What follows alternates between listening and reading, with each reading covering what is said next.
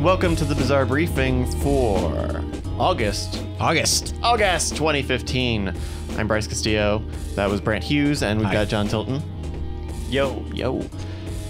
This is the show where we, the non-Brian Brushwoods of Bizarre Magic, talk about the goings-on of Bizarre Magic and other things. Sure, yeah. What's going on, guys? Oh, just hanging out. It's just a chill week, you know. Just chilling out. Relaxing, all cool. Yeah. How about you, John? How are you, John? I'm doing well. The disconnect sometimes from not seeing each other very much. I don't know if you're having the ridiculous weeks that we've had. It depends. I think you guys have more consistent ridiculous weeks, whereas if the store is doing really well, stuff will get really crazy for me. But then there's other weeks where the store doesn't do as well, and then I'll spend that time trying to research ways to make the store do better in the future. So and those are a little more relaxed, but it just depends. Yeah, we've got a big week coming up. Apparently it's Labor Day weekend, and so everybody is doing things. Oh? Yeah. So we've got Dragon Con. Yeah, that's a thing. We've got Justin's wedding on Saturday, and then the Live Night Attack on Sunday. Brian is doing Texas Association of Magicians on Friday. It's true. And because people are coming to go see him, specifically at Texas Association, we're going to do a Scam School shoot, hopefully on Thursday. Okay. We should send out an email about that. I haven't, because I haven't confirmed the location yet. Okay.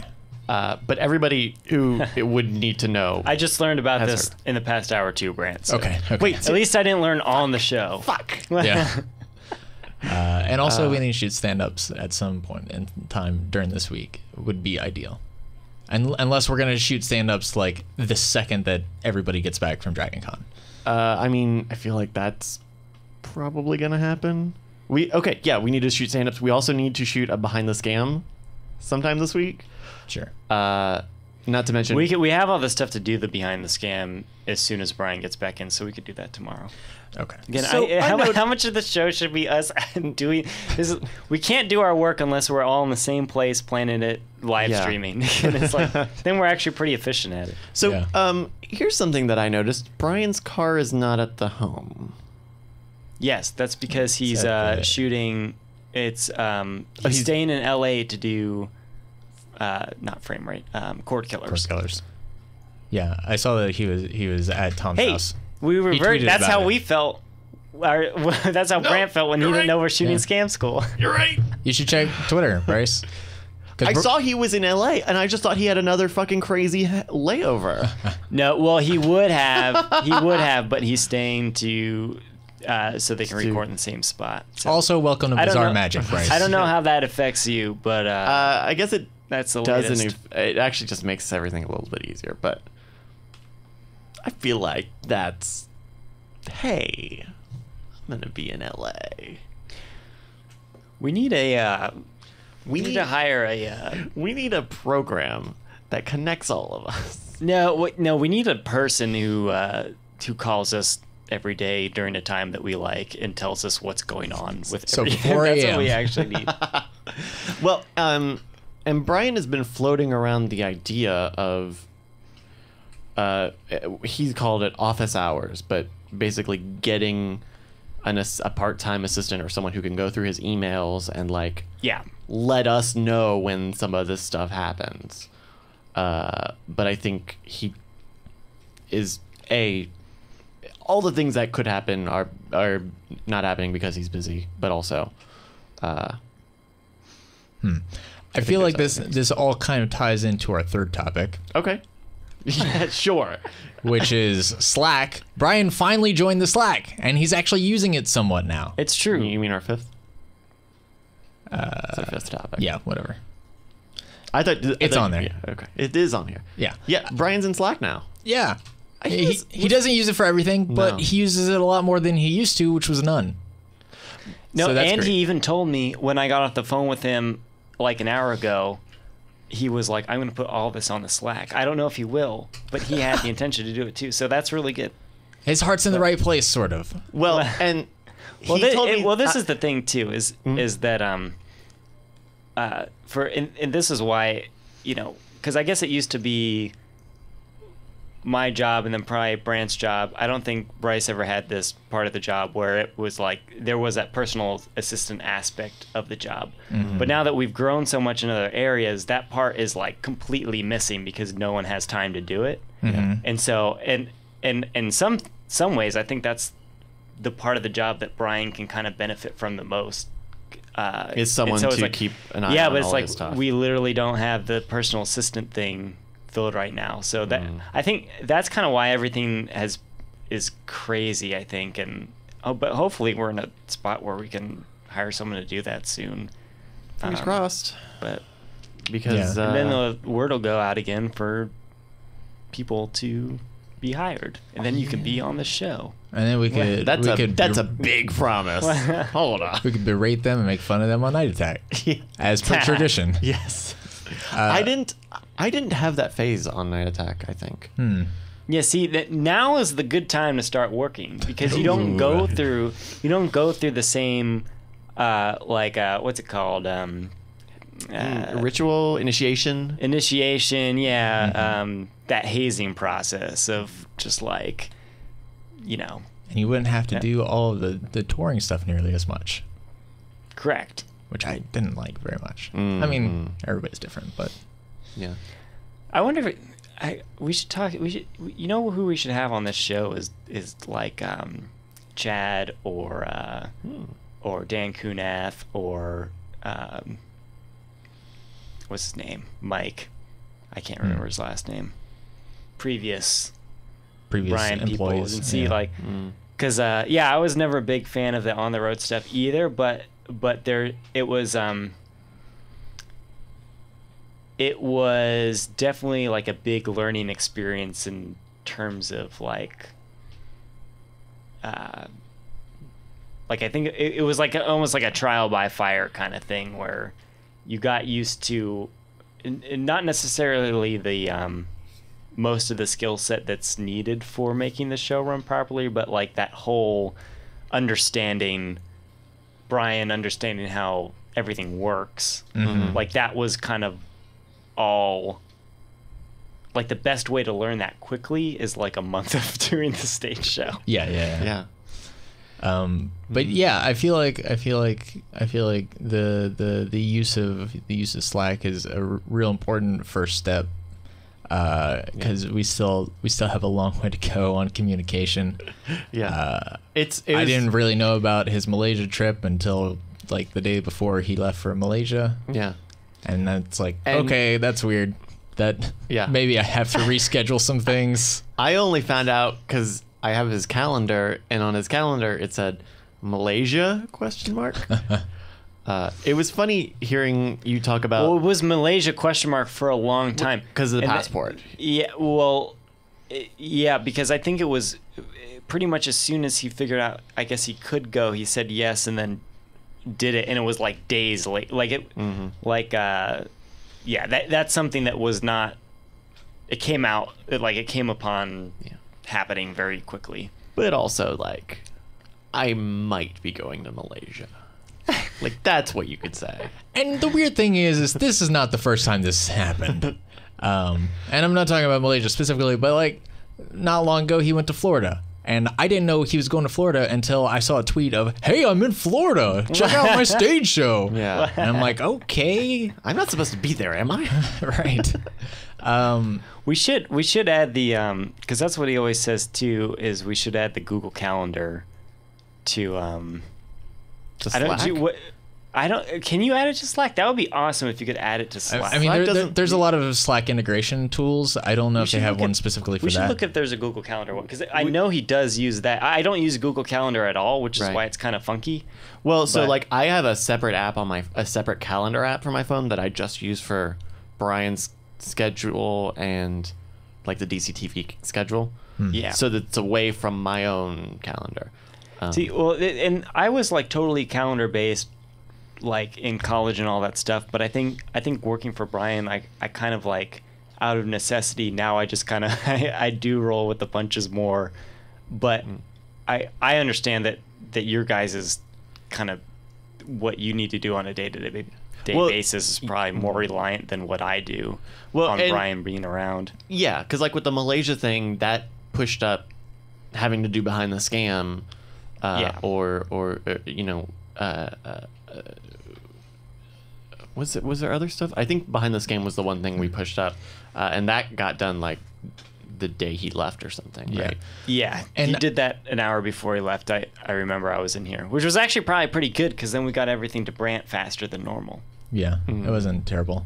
Although I wasn't able to be there, which was, but also I feel like a lot of things that you need from Brian are like decision making and like talking out things, whereas Bryce and I, we need his face, we need his voice. He needs to be here in person.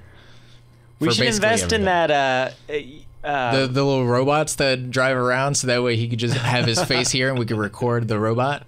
That would be great. That too, but I was thinking like the like the CG that they're using to make like Arnold Schwarzenegger young and stuff. Oh right. Oh where yeah, you can just like basically like take Brian's face, license CG, the rights to his likeness, and then just get someone kind of with the same like a body double. And then just have him be there, and then for the rigging, put his face on, mm-hmm. and then we'll use all the hours of just dub podcast over that footage. Yeah, and because Brian already has so many he hours. said every word. Yeah, so then you just put in, and then make a soundboard. Yeah, just reads it off. Basically, we could use the same technology that I used during that Obama ad. There you go. Yeah. And just Brian's face. Exactly. Well, that's the type of thing where we could probably actually get away with that once. But then it's like, well, you can't do that same joke. So we have to save it for a true emergency. When we need right, it. Yeah. And then just one time. So when you guys see that episode in the next year, we had a real shit week. It was a bad week. But I also thought it was pretty funny when Brian joined Slack and he was like, okay, I'm here, and then he didn't join any of the channels for like a month. Right, and so everything was in the general channel, or DM kind of stuff. Yeah, and then I was like, Brian, get in here, right. Like this belongs over in the channel. Yeah, and he was like, oh, I thought it auto joined, which was fun. Brian. But it was funny hearing you talk about the phone call with Brian where he's like, I'll put all this in Slack, because he definitely told me that the other night when we were talking about the Scam School shoot on Thursday. Oh, did he put it in though? No, he didn't. Oh, okay. Well, so the intentions are there, but the follow through isn't yet. See, that's again where if it was just the Scam School thing, that's a neat that could have just been like, I was gonna wait for Handlebar to confirm with us, but that would have been easy. But there was other stuff that we talked about that is like longer term things that it would have been great for him to put in his own words, so I don't misrepresent it, and he can continue to work ideas out. Because the way that Brian communicates a lot of things, it's like he gets an idea and he has to say something, and he has to like work through his ideas through speaking to people. And which is exactly how that conversation was. Yeah. And I wonder if there's like a Slack thing where you can send can you send audio bites or stuff? Like what's that? I'm sure there's probably... You can upload. You could definitely, record a sound file and then just send the sound file to people. Mm-hmm. But yeah, it's a learning process, I think. Yeah. Especially since I'm like completely the exact opposite. Like I sit on an idea for 5 months while I develop it, and then eventually I give like a structured demonstration. Yeah. So we're working on it. So last month, we were days away. This is funny. It's funny that you're actually watching a rerun right now, because we were days away from me flying out for a convention. Mm-hmm. We had a Scam School shoot on the same week, and the Brian wasn't here. John, you're here, so you make this not a rerun. But nice. That's why I wasn't here last time. I foresaw this. And I was like, you guys are going to have the same boring episode. You need a new take next month. So Nerdtacular happened, and that was great. Like, yeah, you were a bit nervous going into that. I was a little nervous, but it ended up being like totally chill. Mm-hmm. But I'm also, that doesn't not make me nervous for Dragon Con, which is like the next level of pressure, because there's Night Attack, and then I'm also doing filming for Justin's wedding. Right. It's a good thing that the cons come in this order, because if you had been slammed with Dragon Con first, and then I would have quit. Then I would have just quit. There's no ramping, just 0 to 60. And Brant, are you also going to? Okay, I did not think so. No, I'm not. I just want to make sure. Would have been nice, but no. But then I'd have to like buy a plane ticket, and I'd have to like get a ride with somebody. Oh, because Bryce, are you on the? I'm on the companion pass. Got it. Brian so that's why. Brian would have paid you. Probably. Brian would have paid. But then also, like, I'd have to find a place to stay, and then I'd have to deal with all the people, and then I'd have to. Yeah, no. Well, that's the only real bummer is you wouldn't have to. If you don't want to go, you don't want to go, stay. and that's cool. But yeah, you wouldn't have to pay for a place to stay, but you would probably have to be piled up in a room with 20 other people. That's the only, in which I know from your personality type that is not appealing to you, right? Because I know that I have some of that in me, but not to the extent you do, and that is not appealing to me. Right. So for you, it must be like, walking on I was gonna say walking on a bed of nails, but then I was like, well, we already also know that that's not that bad. Yeah, I usually spend like 60 to 75% of cons in the room, basically. Yeah. But the only reason I would go would be to hang out with Rob Krekel and Curly and April and just like some of Chat Realm. Yeah, and that's that's it. But Dragon Cons are I miss going, but it's there's so much going on with the store that I can't really justify going. But then on top of that, there was like that weird, like half of it was like the best thing ever, and then the other half was like, oh, the hardest work of the year was always Dragon Con. Yeah. Although it would be nice to go to one of the cons and not have to worry about doing the stage show, because all the cons I've been to, I've had to do the stage show as well. Oh yeah. And so that always kind of dragged down just. Well, that's usually why we can get into the con in the first place, though. So it kind of comes along with it. Yeah. Actually, this would have been great because there's no stage show for Dragon Con, and just the reason for going was you would have just been holding a camera. Wait, this Dragon Con? Yeah. There is a stage show. Boom. Ooh. Ow. Got him. Another thing you find out on the show. Is there? No, there's not. This is just based on what Brian told me an hour ago. Because he said he needed books for after the stage show. And there's a stage show on Friday for TAOM. Yes. That maybe that's what he meant. I think that's what there's no time for him to do a stage show at Dragon Con.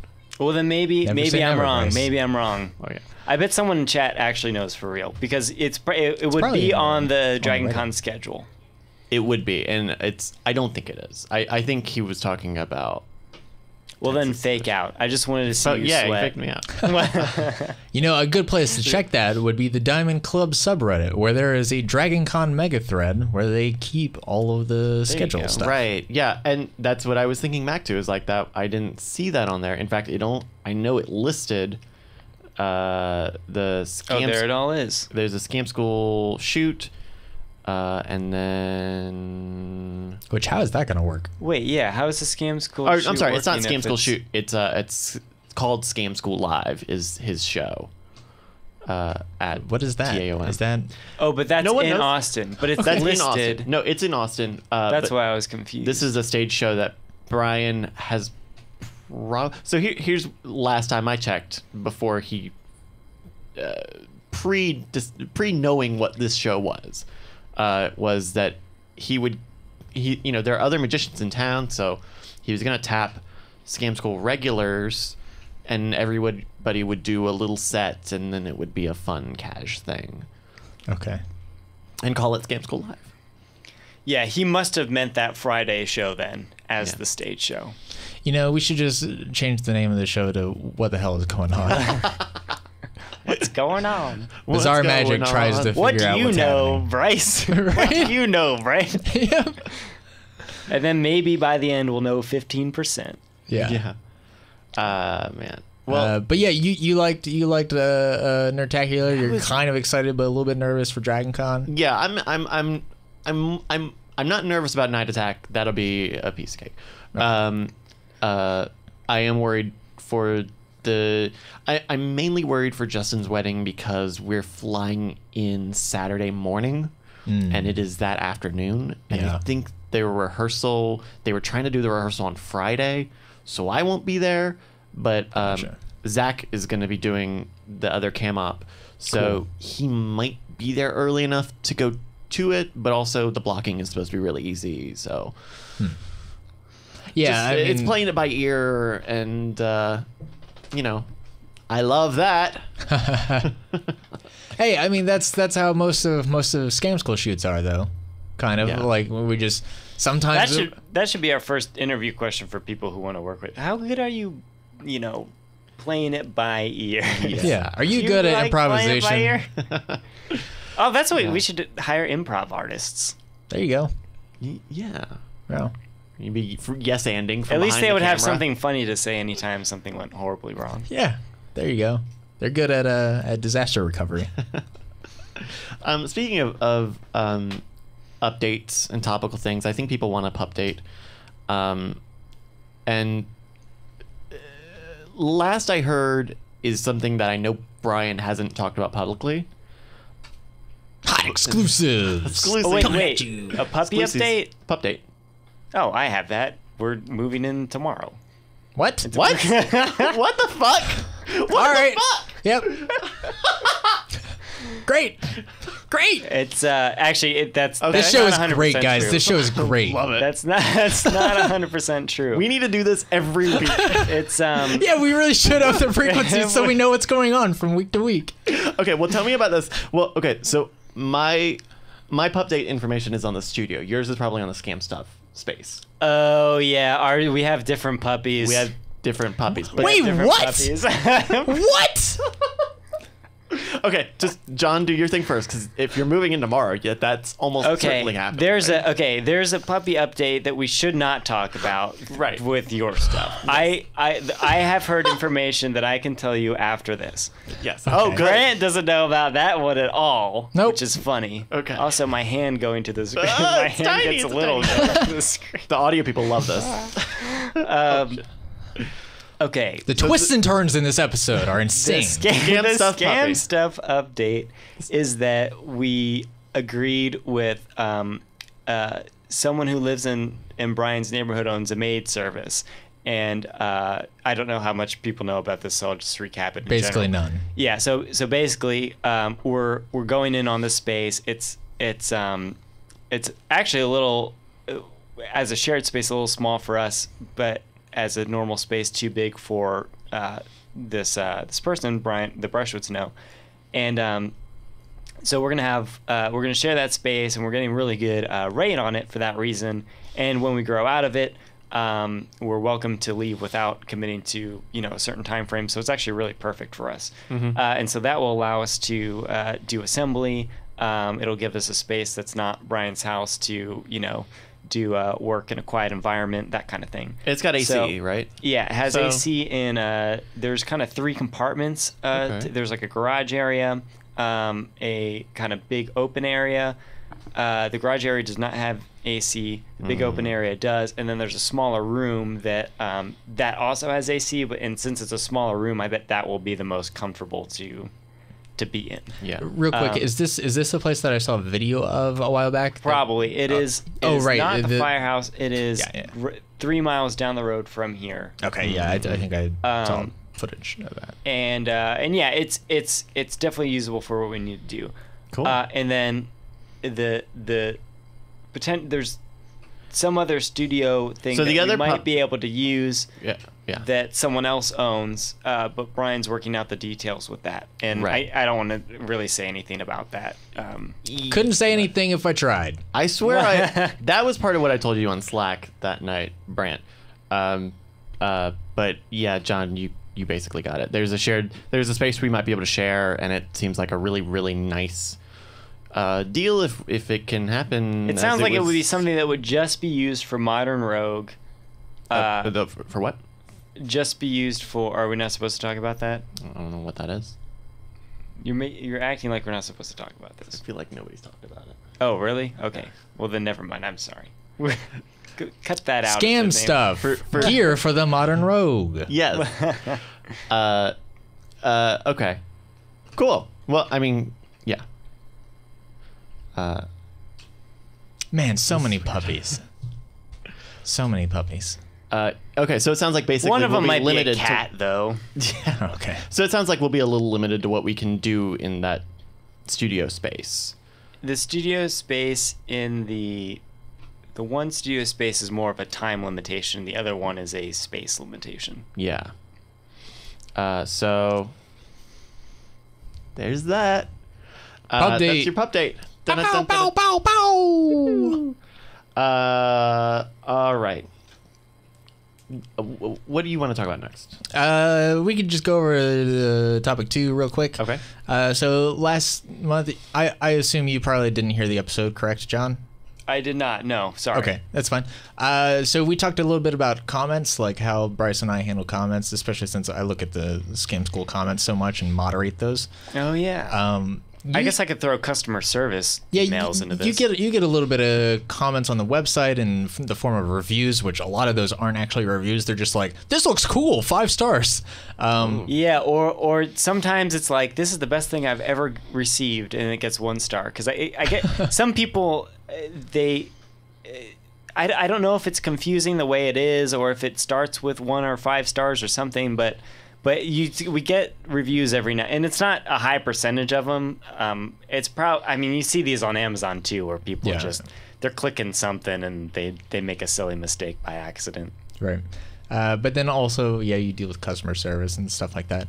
How do you because I assume you probably don't get anywhere near like the weird, like vitriolic, toxic side of the comment stuff that we deal with a lot on YouTube and stuff like that. But what are your broad experiences with community interaction? So, from what I deal with on a day-to-day basis, I have the advantage because we have this weeding out process where basically the people I deal with are thinking about spending money or have spent money. And so on that end, you have people who are naturally higher committed to the brand. Like, it's not people who are just kind of wanting to troll. It's like people who care about what you're talking about and what you have available. And so it's kind of nice because then, you're already dealing with a much easier to work with group of people. In fact, the only times like the really bad stuff comes through is when we do free stuff. So like when we give, and so ironically, it's like, we're giving stuff out that normally costs something, and then that's when we get like the most complaints or the most, oh, you should do it this way, or I'm mad that you picked this format or something like that. So so that's always kind of a bummer because I don't know. We want to do a lot of those free giveaway things, but we always have to pick a week that there's not a lot else going on because it's a lot of work just to keep up with that stuff. But overall, everyone's actually pretty cool. Every now and then you get someone who it's either the shipment center's fault or our fault that something got messed up, and then I'll basically tell them sorry about that and offer them a couple of choices of things to do to help make the situation right, whether it be shipping out something overnight the next day that's the correct order, or giving them some store credit for next time they want to buy something. But you're not like moderating comments. No, that's basically just how the comments I get are direct communication to me about an order or a question. So there's a lot of like international people, for instance, who will be like, "Do you ship to this country?" And it'll be like, "Yes, we do." But but yeah, there's not a whole lot of like, oh, here's a comment.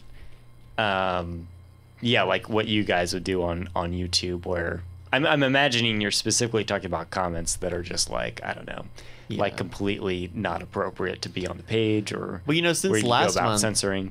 Last month, Brant and I talked about the different ways that we moderate.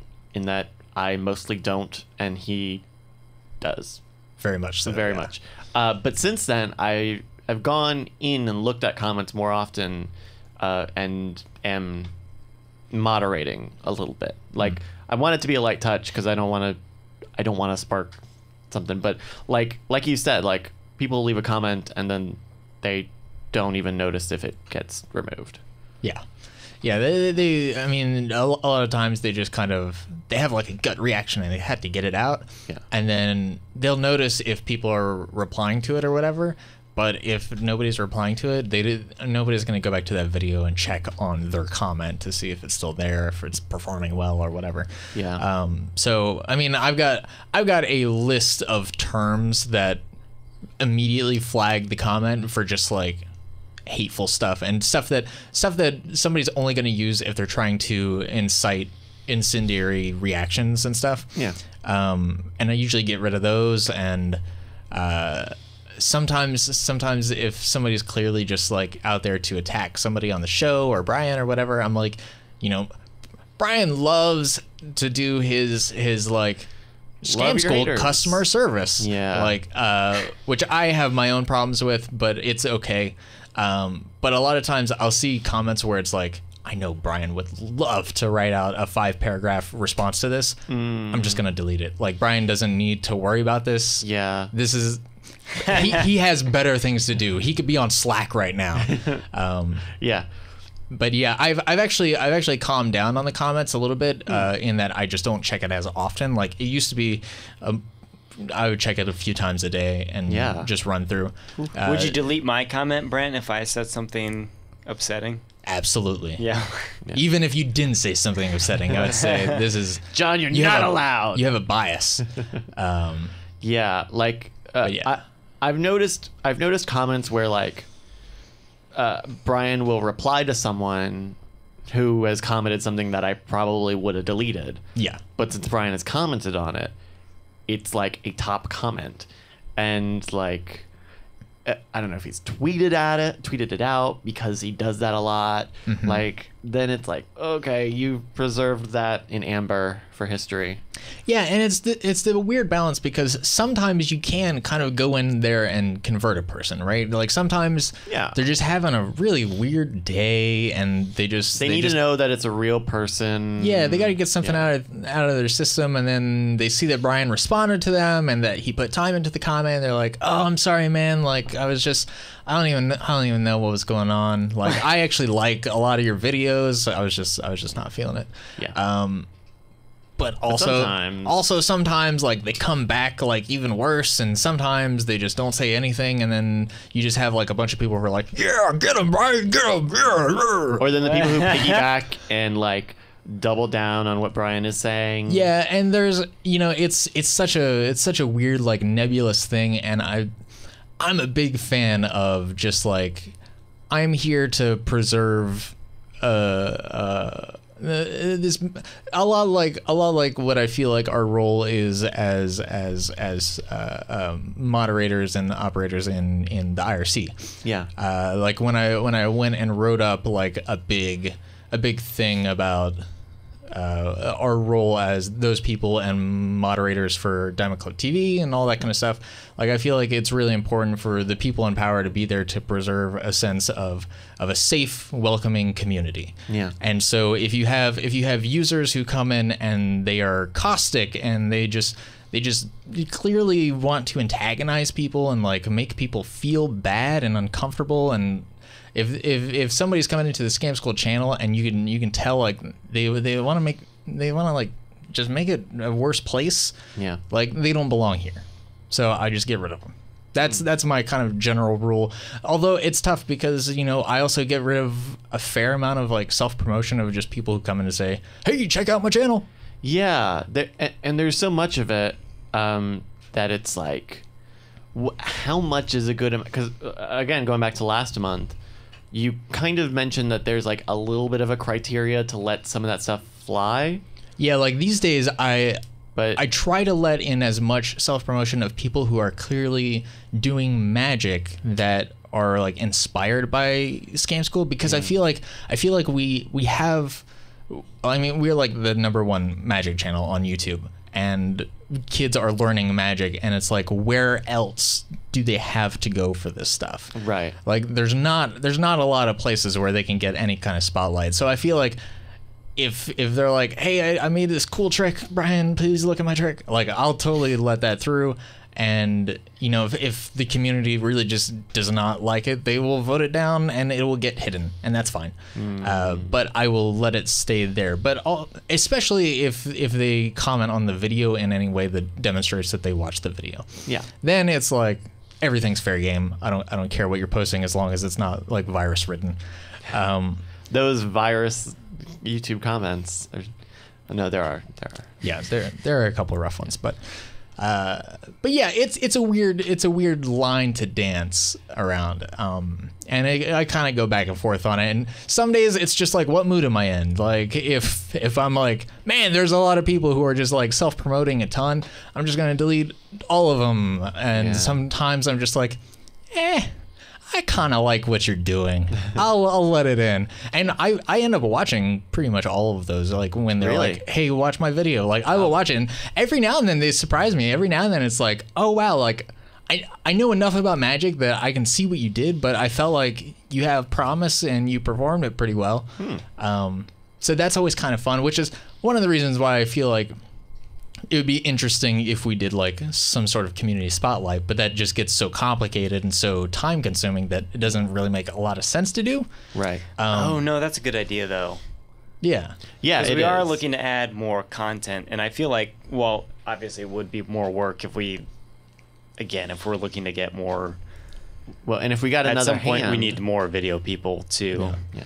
That could be easy if to put together extra day of a show. If we had like another pair of hands to go through Brian's email and through comments and look at some of the stuff and, you know, figure out a way to collate some sort of showcase feature. Yeah, and you could even do a thing like showcase.scamstuff.com, and then just like people could submit their entries, or you could just have like a behind the scam where Brian's like, hey, in the comments down below, post your stuff and we can look through it. But you know, Filmright used to do that kind of stuff. They used to do their Monday challenges. Yeah, the Monday challenges, and which I competed in a few of. Ooh. And you know, those were super cool, but you know, they talked about we would spend like 2 days of just looking through entries, because they would get hundreds and hundreds of entries and they'd have to sit through and watch all of them. And though I guess if the idea is not a contest but a showcase, then maybe it's more of a reserve pool. What you need. Yeah, I don't know. But still, I mean, it's still going to take a fair amount of time to do all the curation and then to cut it together in some kind of cohesive way and all of that stuff. Right. It is an interesting idea. It's just not there yet. Comments. Someday. Speaking of YouTube, YouTube is updated. Most notably, they no longer say 301 plus anymore. Yeah. They just give you an estimated number. Back in my day, we never know how much a YouTube video was looked at until a day later. We thought it was always 301. Well, the great thing now is that you never know if that YouTube number is right because it's always filtering views anyway. How does it filter views? Basically, it looks at where the view is coming from and tries to determine if it's real or not. Oh, interesting. So instead of waiting until 301 to start that whole process, they're just doing it continuously, but now your views take longer to reflect. I see. So you're always a little bit fudged. Yeah, I mean, it's more or less the same exact process that was in place prior to. It's just now they're a little bit more transparent with it. I mean, do we have reverence for 301? No. No. Are we gonna miss it? No. Never look back. I already just like. I mean, I'm already into 302. Yeah, 305 maybe. You know, like if you. What's up? They also updated the UI, which I think looks nice. Some people, the overlay, the video player, yeah, the video player. Some people got that months ago, but I think now it's kind of universal across the board. And you go look back at some of the old UIs and I think that's how people are gonna view 301 plus. They're just gonna look back and be like, oh yeah, that was weird. Like, we put up with that. Yeah, fucking remember this? Unfortunately, we got an old photo of the old. Oh, geez, the gray bar. Is that really what it looked like? Yeah. Oh my gosh, the big ass YouTube logo in the corner. Oh boy. Powered by Google. Well, I know that the red bar, like what surprises me that I don't remember is that black bar next to it with the time code. I do not remember that. Yeah. Yeah, but some of that is still kind of. This is a very early YouTube. Like, this must be just right after the Google purchase or something, because, like, pretty quickly, this got cleaned up a lot. The thing with all this stuff, too, is, like, how much of it do you keep to retain that? You know, because you watch movies that came out in, like, 2008 or whatever, when, you know, it's like, or Kick-Ass or whatever, and it's like, oh, some guys uploading to YouTube and they have 5 million views in 1 second, because that always happens on YouTube. And it's gone viral! And it's like, no, they would have 301 plus right now. Yes. But like, how much of that do you keep to have that kind of iconic, or how do you rethink? Burn it all to the ground. Kind of the whatever. That's what I say. I mean, I'm always like, this could also kind of tie into another thing. Sure. I'm always like, anytime there's sort of like a kind of early new revision of any kind of new design for a website or a program or whatever, I'm just on board immediately. Like, I want everything to always continually change and update and evolve and grow. Yeah, see, I used to be all about that until, like, with the best example are two examples that Brian and I deal with on a day-to-day basis. Is the one, PayPal changed everything, but it made it impossible to look up your old transactions. So we'll try to figure out how much we paid someone. We can't even search the transactions without, and you used to be able to go to Classic View and still do it. But it's like, you can't even do that anymore. Right. But then also we use ShipStation for any shipments that go directly from Austin somewhere. And that, to get the reporting, I have to switch to the Classic View because they also and I guess that's a little different. They took out a feature, or made a feature harder to find versus just making it look better. Same for WordPress. We use WordPress for basically a lot of the podcasts. That's just how they get pushed. But so, like, Weird Things, which has it rolls its own WordPress, it's still using the classic WordPress site that you probably know. But for, like, Cord Killers and this show, we use WordPress.com because we're just making a dumb RSS feed. And WordPress.com, like, it looks totally different, and it's lost a lot of the efficiencies that the old one had. Like being able to switch your site easily, being able to make new posts and get to your posts from, less clicks. And that's the thing where I'm like, man, it's just, you made it harder to do everything that was working fine, you know? And also they got rid of that high five game. Oh my goodness, yeah, that's the best example. So tell me about this. MailChimp took out the high five thing. So basically, when you send out a MailChimp email a month ago and prior to that, you get a high five from the chimp, and I used to always just like fake in the air high five it, because it's kind of, they do it in a fun way. There's like a little animation, and then I noticed if you actually click it, they would high five you again, and the monkey's hand would be red, or like a little redder. And if you keep high-fiving it, it would get red and red, more red and more red.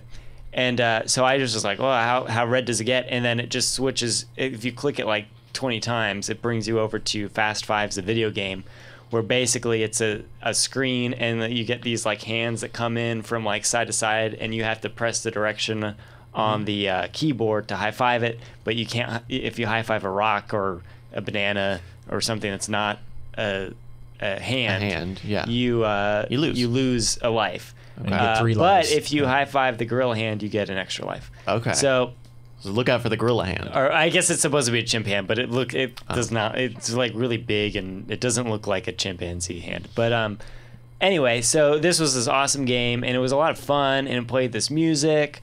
It was kind of this 8-bit style, and so and it Brian kind of and became I, a ritual, right? Yeah, so Brian and I would play every time we do an email every Friday. So we would do we would play Fast Fives and we alternate week per week. I have the high score, and we'll always have the high score now that you can't play it anymore.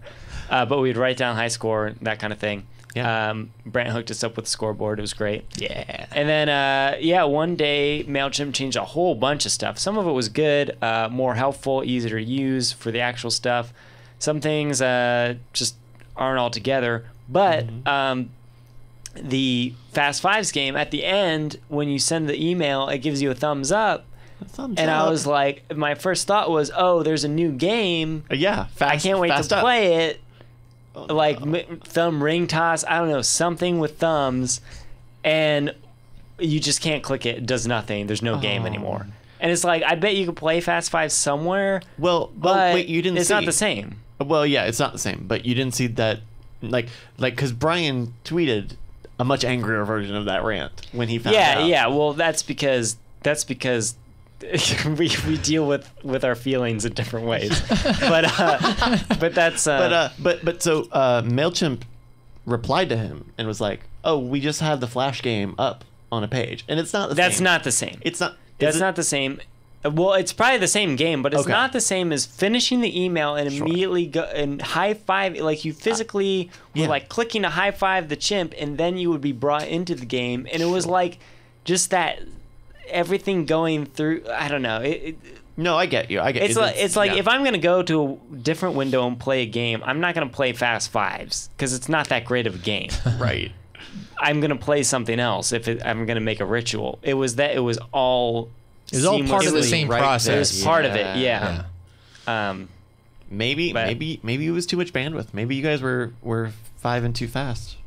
Your scores were too high, John. You broke the internet. Well, this was the same. We were actually making a joke about it the same day. I was saying it was the most expensive free to play game that either of us play.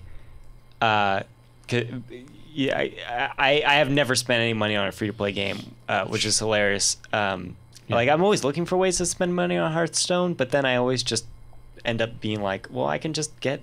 I don't know. Like they don't have anything compelling enough to spend real cash on. Yeah. They had the new card expansion out. Yeah, but it's like I can't digest the cards. If I got the 50-pack bundle they have, I can't digest all those cards fast enough to smartly use them. So I actually like to get them in slowly and slowly make them as I get the cards for free. Work them in, understand I work them in, yeah, and that's actually how I build all my decks, and it works well for me. But anyway, that's off topic. Waffleophagus says it could be because Flash is on its way out, and they didn't want to have a Flash thing tied to their service. Well, then make a new game that's not Flash, or convert, you can't take it. I don't know. That was move it to Unity. Right. Yeah. Well, no, because Chrome doesn't support Unity anymore. Well, anyway, long story short, the thing was, we were making a joke because it was, you pay per subscriber on MailChimp, and so we give them quite a bit of dough every month, but we also we never thought about switching because it was like, well, we get to play Fast Fives every week, and now it's like, so now there's hey, if commitment. If someone comes up and they have a better service, I'm no longer emotionally emotionally attached to MailChimp. So it's there might be their own fault if we switch companies. Hey, man. Dug their own grave. But with all those hands. This also happened the same day so the Mystery Box deck, is from Theory 11 and it's wrapped up. It's from J.J. Abrams helped design it, and it's got a question mark craft paper kind of thing, and it's a really nice presentation. So I basically find out that if you pause it when it shows the front of that deck. Okay. So we're looking at a Theory 11 teaser for the mystery box. Yeah. Okay. So pause it right there. So basically, that's what you get. But and we told them this. We told them this early on. But when we first set up with our fulfillment center, I said, do not there's certain packaging items that you have to like treat very well. Brian signs a lot of things. Don't put the barcode near the signature, blah, blah, blah, all this stuff. I specifically mentioned that, say, that needs to be put on the bottom or the back. And so we get this picture from someone this week who's like, yo, I'm kind of disappointed. And the picture's just that, and the barcode is across the question mark. Question mark. And it's like, come on, like, you don't need to be anyone to understand that it does not go there. Like, if your job is to put the barcode on, like you literally could have put it anywhere else and it would have been okay. But like, I don't understand. And it doesn't take any extra effort. Yeah, there it is. Look at it. Right? Oh, it was bad. And it's so small you can see the question mark. It shouldn't be there. So this happened, and I've actually been really happy with our fulfillment center. This was the first time I was like downright angry at them because it's so tacky. Yeah. So I went through and I was like, well, how many of them have this? And apparently only a small handful did, and they were able to slowly peel off the code and put it on the back. And so, as someone who buys like I told Brian the story. I went to buy Toy Story when it was first released on Blu-ray, and I went to the Target, and there's just like someone, because they have to fit in these security cases, so someone just smushed in all of the Blu-rays, and that nice like slip case is just torn on literally hundreds of Toy Story Blu-rays that were at Target. And it's just like, well, I'm not going to buy it here. Like, why? It's not going to be good. Like, why couldn't you? It was just so strange that that someone would just not think through what that means to the customer, right? Mm-hmm. So anyway, but we got all that fixed out. But it was funny because it was the same day as the MailChimp thing happened, and I was really mad at Webgistics for the fulfillment mishap with the barcodes until the MailChimp thing happened, and which to me totally eclipsed it. I was like, well, this is clearly the bigger atrocity. Like, well, because eventually the Webgistics thing got figured out. Well, that did get fixed, and they're really good to work with. Fast 5. What was it? Fast 5? Yeah, Fast 5 was the game. Fast and the Furious 5? Yeah. Anyway, so sorry for that. I hope that was an enjoyable story of when I was upset. But that's you get it. Like you said, it's a ritual, and you look forward to it, and you don't kind of change the ritual. Don't change it, man. Let's see. What else should we talk about here? So this next one is just a super quick one. Okay, what's up? It kind of ties into what I was talking about earlier, where I like to think of myself as an early adopter. Yeah. You're on the cutting edge. Yeah. And so Adobe CC makes that really easy, right? You subscribe in, and they push out some minor updates every 3 to 4 weeks, and then they push out a big update every like 4 to 6 months. Right. It's real nice, and I just just every now and then I see a little update icon. I just go, yeah, new version of everything. Oh. But basically, since we started using Creative Cloud, every time they have like a big update, something's broken. Really? Something's broken. No way. So like last year they put out a big update, and basically Premiere would crash all the time, just nonstop. So I would end up having like 6 to 8 project files, like Premiere files, for every episode of Scam School, because it would crash 6 to 8 times, and I'd have to do a recovery of it. Wow. But luckily, did you turn off the updates? Yeah. Or is the part of you that needs the update is like, I don't care if it's broken, I need the latest version. Sort of. Yeah. Because I'm totally that way. Yeah, I need the hot new stuff. I need it's probably got new features. I don't know. Yeah. And that lasted for a little bit, and eventually they like quietly updated it, and it started working. Yeah. And but that was kind of rough. Well, recently they updated again. Yeah. Is the 2015? Yeah, so they've had the 2015 version out since probably April or so. Okay. It was a few months into the year that they pushed out 2015, which is kind of weird because there's like Adobe Premiere, and then there's also like Adobe Premiere CC, but then there's also Adobe Premiere CC 2015, right? Which are like different products. But yeah, so they recently, it's the major upgrade Yeah, that sure. they stopped doing for CS basically. and so they recently pushed out like a mini update on the 2015 suite, and as somebody who uses templates a lot, this really caused some hectic shit. Really? What Oh happened? my God. What broke? Dynamic link broke. What? Damn near full stop. What the fuck? What happens is, so I use Premiere and After Effects tied together a lot. Yeah. And so what you used to do back in the old days is you would create an After Effects project.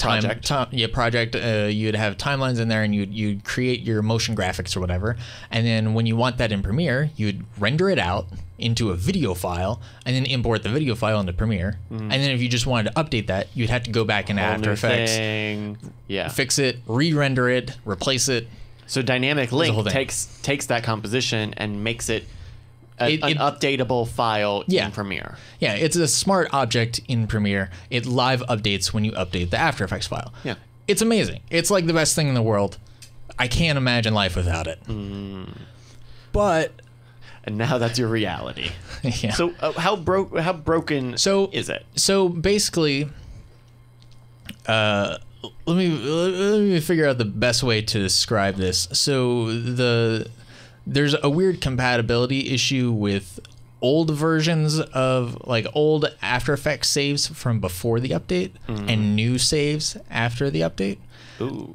So I find if I'm using a file that was created with the old version of After Effects, you can still import it into Premiere, and it will update when you start up Premiere. Right. When you start up Premiere, it will do a live update, and then for the rest of the time you have the program open, it will not update. It stays how it was. And then also there's some weird stuff. But basically, if you wanted to update, you'd have to close down the whole Premiere file, and then reopen up Premiere, and then it would update again. So I noticed this a lot when I do like the Twitter card in Scam School. Yeah. So we live update those numbers, and it does its magic. So what I've had to do is, and there's no easy way that I've found to see which files were created with the old version of After Effects and which files were created with the new version of After Effects. And so what I do is I've got this template, and then I copy it over, or I duplicate it, and then change all the stuff in the new version. But then it's like, okay, which one's which? So basically I've had to go back through all my templates, start up a new project in After Effects, then import everything in from the old one, and then sync everything up with all of the other templates that are linked to that template. Yeah. And it's just a whole mess. Wow. It's a whole mess. See, like, this is why I'm not down with updates. Updates are the best. Like, they're the best. Wafflelumpus says that you need to start reading the change logs. Yeah. And if it's something you're excited about, you can risk it. But if it's like... Well, was it a features update, or was it like another patch? There were some features. I know they just had like a big like puppet animation thing that went into the new stuff. And I was like, that looks kind of cool. But yeah. That's rough. I should go in like the next 5 minutes so I can make it to the post office. Just no putting worries. that out there. Feel free to head out when you need to. We'll keep the fire going. I can probably stay for one more topic. Okay. Maybe this one I got right here. Yeah. While that we're looks all like here. that looks like probably the most John one. So here's the thing. Rocket League, Catch the Fever, sweeping the nation. Team China is representing the most honorable people's republic. And yet, that leaves out John, Anyway, the We found out a couple weeks ago that John also plays Rocket League. he apparently has Rocket League. Last month we had a nice little Rocket League Played breakdown. a lot. Yeah. Yeah. Yeah, right now I'm probably playing it just as much as Hearthstone, which Wow. is like, it's funny. I used to never be into playing the same game over and over again, but Hearthstone, for some reason, has clicked. I really like card games like that anyway. Like I always liked Yeah. the Pokemon game, and I think it's probably the online element, huh, that keeps it going. yeah, well, it's for because you huh? can play. You know, there was that Pokemon trading card game for Game Boy Color. So it was a trading card game, but you could play it against the computer in like kind of story mode. It was awesome, and I played a lot of that and liked it. And it was funny. Right before Hearthstone came out, I actually was playing. I was playing that a ROM of it, and just having a blast and thinking, oh man, I wish they would, re-release this or make it update it. Yeah. But then Hearthstone came out, and I was like, I'll try this, and I liked it like instantly, and I've been playing that since the iPad version came out. Like, I don't think I've gone 2 days without playing a game. Oh. So, which is weird for me because usually I'm on to the next game or whatever. I've never gotten into World of Warcraft, or any like first-person shooters where there's that competitive nature where you keep playing the same game, you get better and better at it. But Hearthstone's like that. And then I think Rocket League I'll eventually stop, but I've played a whole lot more than I ever thought I would. Yeah. I don't know. I think with both those games, it's just they're very they have a much wider appeal than I think a first-person shooter does, just because it's easier to play. It's easier to approach. It's easier to play, but there's still a lot of strategy, and in both of those games. And I guess this is true for a lot of popular online games, but once you're if you lose, you can get back in again, and even if you lose like 10 times in a row, you're still having fun, or you're getting something out of it. Yeah. Or you had a nice goal in Rocket League, or you got a pack of cards in Hearthstone, whatever. Yeah. But So apparently there's a tournament coming up. Yeah. A Diamond Club tournament. A Diamond Pants tournament. Yeah. And apparently my understanding is that Sunbun already signed us up as part of Team China, you and I, Brant. Yes. But if you get the PC version, John, you could join us and we could do Team BB. I will not be able to get the PC version because that would require me getting a new PC. So I'd either have to play on someone else's PC. But they're not letting PlayStation users in the tournament? we talked about this. You can cross play, but you can't do cross party. So we couldn't set up a party where we are on. But the same we team. could do a dedicated private match where you could join in as well. Gotcha. Well, we'll talk about it. It won't be the end of the world for me if I'm disincluded for my for the PC Master Racist. Apparently that's happening here, but that's I should use that more often. PC Master Racist. It's a good line. But yeah, the people who love PCs because they really are. They just really are. But anyway, racist. Well, I mean, consolist or whatever you want to call it. I'm playing on the PC. I got no problem with any consoles. Previously, well, that's because you're not part of the PC Master Race. That's true. You just that's true. play. I don't identify you with played that. it on. Yeah, you play on PC because you want to or whatever, right? This is what I got. But you're not like, if you didn't get it on a Steam sale for $1, then you suck. Yeah. Like. But yeah, previously I mentioned it might be kind of fun to have sort of like an intramural, bizarre magic kind of thing. We could have Brian join in. He's expressed an interest in playing Rocket League, but I don't think he's bought it yet. But I think it would be fun to have like sort of like a little bracket between us, and then we could stretch out and like play with some chat realm at some point in time. Yeah. I don't know. It sounds like fun. So you can't. That is a bummer though. So you can. It's cross play, but only on random matches. So you Sunbun can't. says you can do cross-platform through private. Yeah, you can do private match and set up like a server with a password, and then you could just join the match, and we could join the match. Oh, I didn't know you could do servers. Yeah. Gotcha. Yeah, you just We'll go to figure set up something a out. So match, we private match. could try to figure that out. But If I played on PC, would it let me use like a console controller? Oh 'Cause yeah, that's no, a- you should yeah. play it with a console controller. Oh, is that? Do you guys? Is that what I you guys just do? use a wired 360 controller. Yeah, because that's gotcha. what I got. Got the wireless. Yeah, I can't imagine not playing it with a controller. No, yeah. Sergeant Muffin tries to play it with a keyboard, and I'm just like, fucking what, dude? It's like, come on, bro. I kind of I get how it would work, but there's something about that. The way that game feels is, I don't know. It's very better with. It's just it works a lot better. So we did have one last question for you, John, and we forgot from Waffleopagus. We were talking a little bit about the pre-show about the there's the new Scam School paperback. Oh, this guy wants to know how we don't make any money off of the.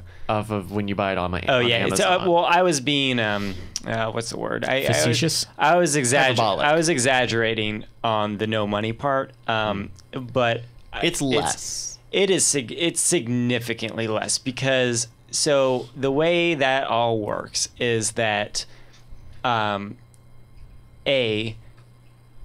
Brian signed I will say I make no money off of the Amazon one. Brian will make some money off of it because he gets some type of percentage off the sales, but he gets paid up front for the book being published through Skyhorse, which is the publisher. And then Amazon buys, however many copies. If you see it in a store somewhere, they bought copies directly from Skyhorse. And out of those profits, Brian gets some small percentage of it. I'm not sure what it is, but it's also not related to how I get paid. So I don't make any money from that. Brian makes some money, but we definitely, both of us make a lot more money if it's bought straight through Scam Stuff, because then we're buying like Amazon does, we're buying that directly from Skyhorse, and so we're able to the transaction is with you, and not So a basically, royalty. what Amazon would have made if we priced it the same as Amazon did, then what Amazon would have made off the book, we make off of ours. Okay. So that's how that works, because basically, and that's with all Scam Stuff. We are making deals with people who supply existing products, and we'll basically go in and buy a whole bunch of them at a reseller rate, and then sell it on the store. So yeah, that's why that's how it works in terms of all that happening. But that's not to say I don't want to make it sound like I'm an Amazon kid, so I use Amazon for if you're a Prime member and you want the book right now. Only Amazon kids will remember this. Especially because we don't carry the book right now. Because again, and that I don't know why Amazon was able to get it so much faster than us too. Because apparently, the publisher is like, well, we don't even have copies in our warehouse, which is when we ship it to you. Oh, so that's why we don't have them right now. But hey, if you want to take advantage of your Prime membership and buy it through Amazon. Don't think that I'm going around being like, those Amazon kids making us not be able to do. That's totally fine. In my day, we had to go to a bookstore. Scam Stuff. Great. Scam Stuff does well, and we would appreciate the business for the But it books could be and better. everything else. But if you would like to get the book from Amazon or a different provider, we totally understand. That's fine. Go buy do where it. you will buy. That was not meant to make you feel bad. I was more jokingly saying that, and I do apologize if it came Oh across no, you're good. poorly. You're good. So it sounds like you need to get to the mailbox. Yeah, I do need to get to the mailbox So- to get some stuff out. All right. But, We'll talk to you next time. I yeah, suppose. bye It was everyone. a pleasure having you. It was a pleasure being on the show. Yep. We got a couple more topics here. We can. You probably guys get have fun. into. Now Sure. you guys can all talk about me. All right, great. Bye, John. Bye, John. I wanted to top off that Rocket League talk. Yeah. Okay. So I went up against a pro the other day. Whoa. Did you see this? Yes. Like you I got went wrecked. 1v1 and just got destroyed.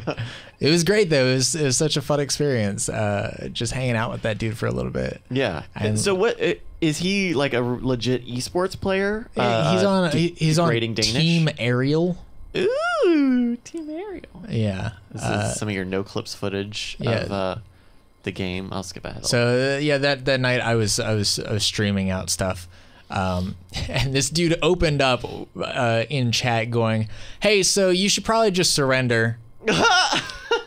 And I was like, all right, so this is some No, some I trash definitely talk cannot. bullshit. Like, all right, bro, like I'm sure you're great. Come on, bring it. And then he was like, yeah, no, like actually I'm kind of like a tournament player. Like I do pretty good, and I just kind of started this account, so like his account is low ranked. Yeah. And the first goal, I was like, well, I always mess up the first goal. Sure. Those head-to-heads are real tough 1-1. And then the second goal, I was like, all right, yeah, all right. This is gonna be a rough one. He's This is gonna legit. be a rough one. But yeah, like I was like, there's no way I'm leaving. I mean, I've just got a problem with leaving. Like I just refuse to do it under any circumstances. What we're seeing here is 3 goals within the first minute of play. Yeah, and it escalates. It goes on from there. Yeah, and you know, I feel like you can't really get better at the game if you're just playing against people who you're better than. So this was a fun like learning experience of, let me see how he handles the ball. Let me see how like some of his strategy. What a save.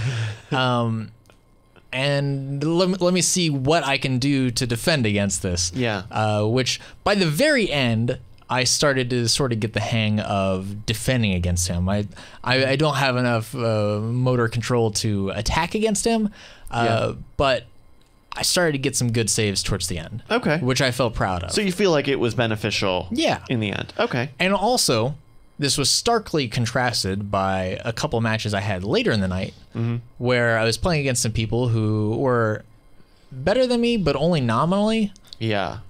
And it was the first time I had kind of experienced some berating trash talk over voice Oh shit. in Rocket League. In the built-in voice. Yeah. Wow. And it's the only time I've experienced people voice chatting outside of the 1 or 2 matches with Curly, where he would kind of add a stinger in there. But you know, it was like I played a match that we lost 3-2. It was 2v2. And my teammate was like, talking about like, why aren't you here? Like, I'm centering. You should attack. And it's like the dude's clearly taking it too seriously. And then the 2 people on the other team were like, they were berating us, but they were berating my teammate a little bit more because he was on voice chat, so they knew they could get a little bit more of a reaction out of him. Yeah. And like it was so interesting to see me lose so bad to the pro and him having so much more humility and humanity to him. Yeah. And just like understanding that, okay, like clearly I'm a tier above this dude, but he's sticking through it, which is pretty admirable. And like he's giving it an honest shot. Yeah. And just like the differences between how those people handled both of those situations was really interesting.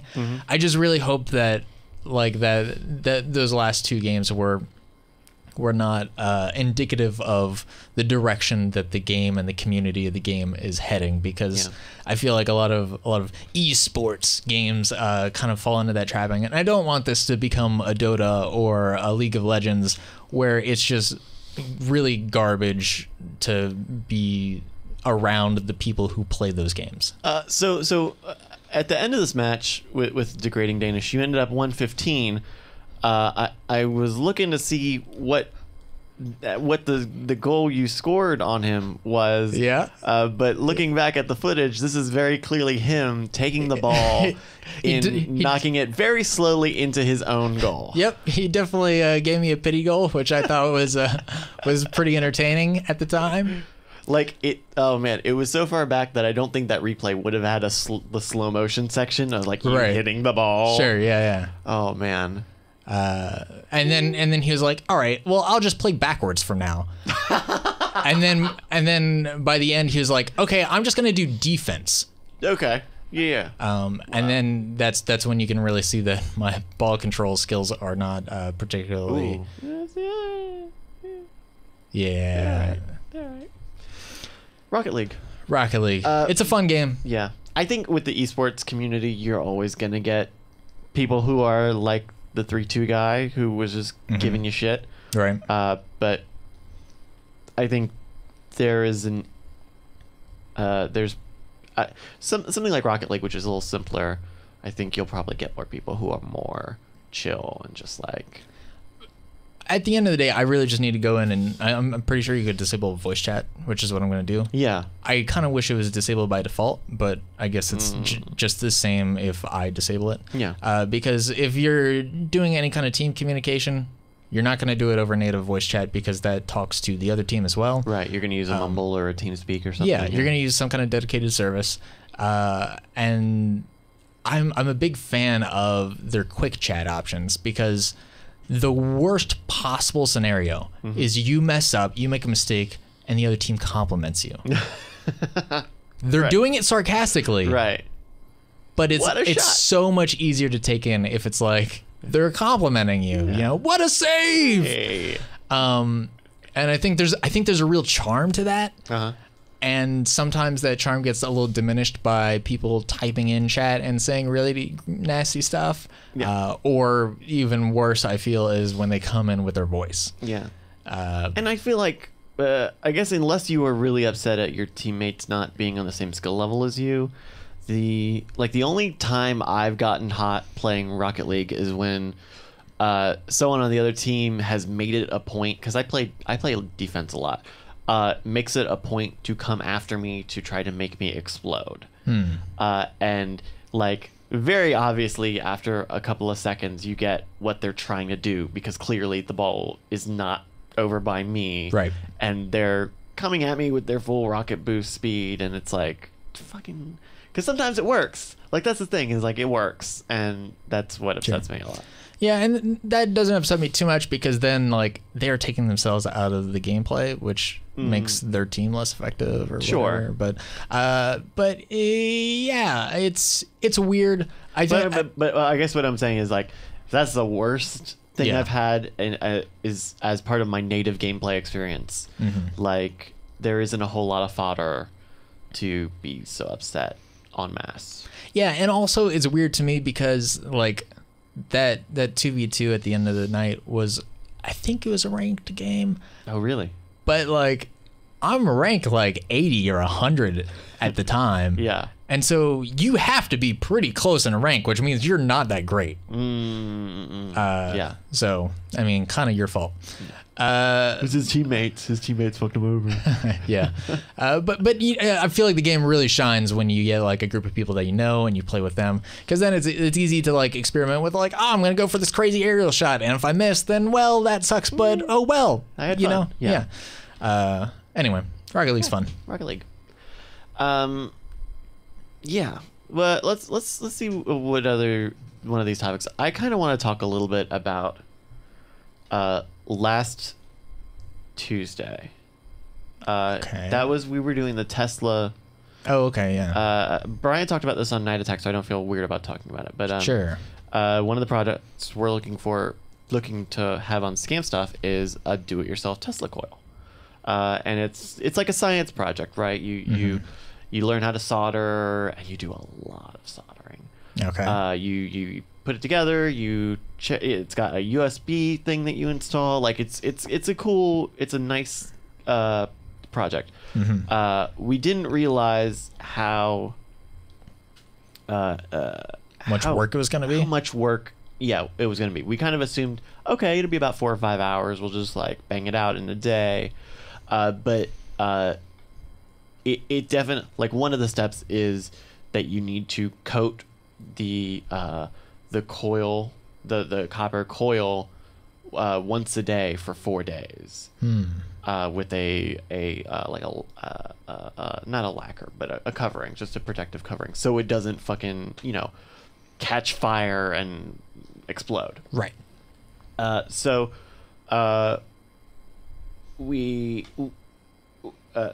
going in, like, I could tell pretty early on that like our trajectory was gonna make it a real close call because I also had wanted to shoot the behind the scam that you ended up putting up, the Mark deck, that day, or the day before, which got pushed also. Yeah. As well as shooting an ad, what ended up being the food truck ad, and then Night Attack also was happening, and so it was around 6 o'clock or so that like we were probably about 75% done, and something happens, and I think maybe they're trying to unsolder a piece that they had put on incorrectly, and or no, I think there was like a connection. There's like a connection, and the piece broke just beyond repair. Right. And that was tough. Because at that point we were coming on, hour 6 or 7 or 8 of like trying to put this thing together. We had a whole stoppage in the middle of the day where we couldn't really get the USB stuff to work really well because we didn't notice that there was a revision part that we needed to replace because they changed the kit at some point during production. And it really it was really rough. It was. And you guys recorded a lot of footage. Yeah, we filled up 250 gigabytes of footage of people sitting at a table going, because I also thought it would only be 4 or 5 hours. So I set up a 2-camera setup with a wide and a handheld. And it's like, you know what? We'll make it work. And so just as I was about to have to get to the point of like writing the cards of like unloading them and replacing them as we go, that's when it broke. But yeah, I didn't. If I had known it was going to take so long, I probably just would have done handheld only. Right. But. And also, like, I spoke to John about this at some point. I don't even think I've seen Brian since that happened. I haven't. No, you haven't. I haven't seen Brian in a couple weeks. I don't think. Since like the last Game School shoot. I don't think I've seen Brian since then. Yeah, maybe once, but. Did you come over to do remixes or behind the games? Nope. No. Yeah, because you guys got caught up on remixes a while ago, and behind the scams they've done. But yeah, like I was talking to John, and I was like, "You gotta rethink how you're shooting this episode because, like, there's not gonna be anything. There's not gonna be like any crazy reactions of like." Oh, we got it put together that you need to get live. Right. And so it's the kind of thing where you need to like sit down, build it out, have it done. Maybe if you really want, you can maybe do like a quick reassembly sort of footage, but mostly it's going to be like showing off the product after it's built. Because unless you want to do like a tested style, like live build. Hey, we're doing like a 3-hour build. Come and watch our video. So that sentiment was not lost on me. Yeah. At some point, I was like, I'm going to turn the cameras off, and I'll turn them back on when we start the next step, or we do major milestones, because it's a lot of soldering. I mean, of the footage that we shot, 80-90% is just soldering, or, not that there wasn't some... You couldn't go through and get some interesting pull quotes, but at some point, that's 8 hours of footage of not even the whole thing, and like it's got an instruction manual. It's not like you're teaching people how to do a thing that they don't know how to do. It was rough, and so at one point, so I wanted to turn the cameras off, and Brian kind of noticed and was like, well, I don't want to miss anything.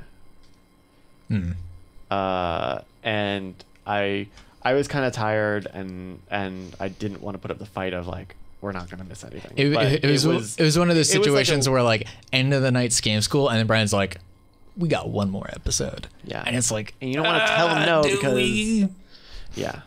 That was it. And it so turn everything back on, but and also I think it still wasn't. I still feel correct in the assumption that like we could have done with more targeted coverage. Yeah, I think at some point Brian probably underestimated just the time that it would take to put that kind of stuff together. I also think like he thinks we were very close. I don't think we were still close. I think we still had another 4 hours. Gotcha.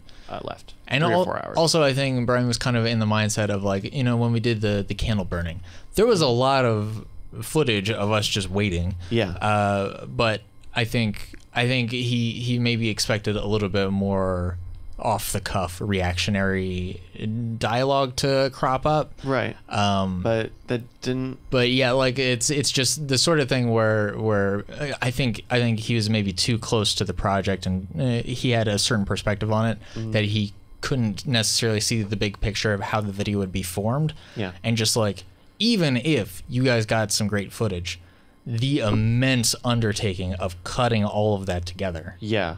would just be insane. Right. Yeah, and It would be like this week's Scam School episode. yes, where you had an hour long. Yeah. But also that turned into 20 minutes and not like 8 minutes. Right, yeah. Like at least a good portion of that was usable. Sure. But yeah, it kind of made me start to feel a little bad because I didn't want to be like, I'm not going to pour through 8 hours of footage over 2 cameras, and like at some point I was worried, as like I would be saying I don't want to do my job, which is not true, but it's also not doing me any favors of like having. You got to be getting mean. coverage on all of it. You got to be mean, Bryce. It's like a guilt. It's not like a guilt trip, but it's a little bit like a guilt trip. It's funny when we first took over Scam School, I remember Brian would tell me a lot. Like he would mention to me like, hey, if I'm just like talking too much, tell me to shut up. Like it's okay. Really? It's okay to like Wow. to like if something is not working, like especially during a Scam School shoot, like guide me, like point me in the right direction. Which I haven't actually had to do a lot during Scam School episodes. Maybe every now and then, especially if one goes on like super long. Yeah. But I think especially with like behind the scam, like the structure can be so loose sometimes that it does need a little bit more of like honing in. Yeah, like somebody who can see the overview and say like, this is not useful. This should not be done this way, kind of thing. But a lot of those calls you can make in post. Yeah, I know a lot of that. I'm just like, you don't need that line. You don't. Sure. Yeah. Yeah, and so that was a real rough day because I expected to be home before rush hour and I could do Night Attack at home, and then it turned into doing Night Attack from the studio, and that was a real long day. Yeah. Yeah, it does happen from time to time. Oh, and then we did the ad after. Oh, okay. Yeah. We did the food truck ad. Did we do that? Or maybe we did that after Cord Killers. No. We did that Tuesday night. It's an important detail. Yes. Fuck it. I've got to shoot an ad in the next day or two. Ooh. We'll find out how that works. See how that goes. I don't have an idea yet. Yeah. Talking about rough days. Yes. We don't have to go super deep into this, but I did want to mention it because it's a weird. It's interesting. I think it's interesting. Yeah, it's a weird thing that happened. We should have brought it up last month, but I totally forgot to put it in the doc. Whatever. So this happened probably a month and a half ago. A few Scam Schools back, we shot a series of Scam Schools. This was a rough shoot. We shot like 8 or 9 episodes of Scam School. We tried to. Some of them, which is insane. Yes. Yeah. And it was at. I love the Moon Tower Saloon, but it was outside, and it was July. Was it July? No, it was like June or July. Yeah. This is summer. It was rough. Yes. And some of the episodes kind of went by snappy. Some of the episodes kind of dragged on, especially like once we got into later in the nights, like those got sloppy and messy and just to the point where we had to just trash the last one because I think maybe even 2. We trashed the last one, and then we trashed one because they figured it out like super instantly. But there was one episode. That was already kind of weird. It was a little weird, but like once we got into it, like it was entertaining. People were having a fun time. Yeah. We felt like this is a lock-in. This is great. Solid. Yeah. Yeah. Especially because that was the same trick that previously the guys had figured out. Right. That we had to toss, so we could salvage all that footage, and it would be like. Like we could maybe mix in the failure episode with the winner episode, and then we could kind of show like a comparison of, hey, like don't set up the trick like this because clearly they obviously figured it out. Right. and so totally nondescript as to who the people were, but or what their job was. They worked in the education profession. Really, that's really specific, but sure. And like people are gonna go like, I'm gonna track down like the date, and I'm gonna be like, I'm gonna look through my logs, the GBS of my employees. Well, so there was a little get together, and so there was a lot of them in one group, and they got a lot of friendly outing kind of thing. Yeah. So they got pulled into the episode, and they it seemed like they had a really good time. Yeah. And they solved the did they solve it or no, they didn't, but they almost I don't did. think so. And I mean, it was great. Like, coming off of it, I was like, they were really charismatic. That's what I think is. Yeah, we were like, wow, these people are really funny, and they're having a fun time with the thing, and like they're blending well with Brian's sense of humor and stuff like that, and they're actually pushing Brian a little bit, which is great. But I think. So as people in the education profession, you know, sometimes you have to be careful with your image. You have to, you know, you don't want to get if too you have crazy online, or anything. It can become a thing. Like there's plenty of because you have to uphold a certain standard even in your personal life, or else it could affect your professional life. Sure. And so as a part of Scam School, when you're on Scam School for the first time, we have you sign a image release. Basically saying that we can use this episode. We can use the footage that we shot to make Scam School and other shows, and you don't get editorial say, and like you're saying okay with this, right? So the next day, the people who were on that episode emailed Brian, and then he didn't forward that to us until like a week later, and it really fucked me up, saying we talked to a lawyer. Right. And because at Scam School, we buy you drinks. Like, sorry to break the movie magic bubble, but we buy the drinks. Yeah. And they were like, we went to a lawyer, and because we were drinking and because you got us a drink, which I don't even know that we bought them drinks, like specifically. Yeah, I don't remember that, but they were already a little hammered when they came to us. They were like, we talked to a lawyer, and because we were inebriated, that contract is null and void, and we want to see the footage before we give you the okay. And there was this weird back and forth of like, no, we're not gonna give them any sort of editorial control. Right. We could pump out a raw feed for them to look at, but like we're gonna put work into an episode that they're just gonna be like, don't release this. Yeah, they wanted to see a final cut of what it looked like, and that was not gonna happen. And so we ended up just ditching it full stop. Just like, all right, like this is another one of these episodes tonight that is not gonna get used. Yeah. And it was so weird because I feel like they kind of approached it in the way that a lot of the comments approach us in seeing us very reactionary, seeing us as like corporate overlord. Scam School is this company who's out to get you, when it's like it's us 3 or 4 people, and I mean, you could just talk to us and like we're human beings. And, like, I mean, we're looking out for you. We want you to look as good as possible. Yes, you could look at Scam School and see that like we make people look good. Yeah.